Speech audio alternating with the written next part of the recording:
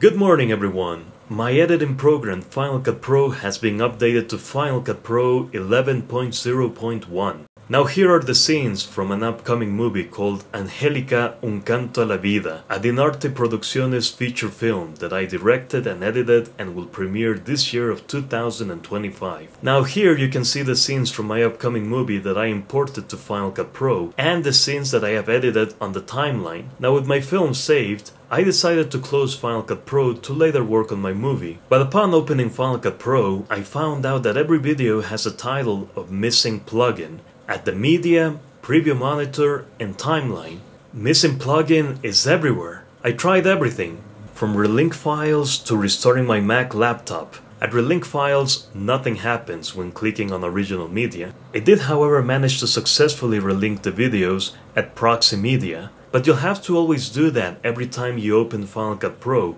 because every time you open Final Cut Pro, you'll see Missing Plugin in all of your videos. This will be an issue for any movie that you're working, since you'll have to relink every scene of the movie every time you open Final Cut Pro. In this case, my movie will last 1 hour and 50 minutes. So what is the solution?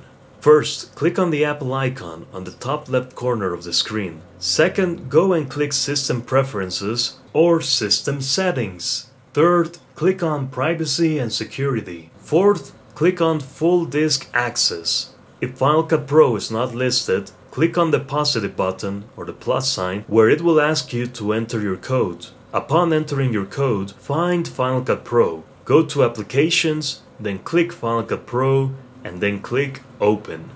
Once added, make sure your checkbox next to Final Cut Pro is on to grant it full disk access. Now, restart your Mac laptop.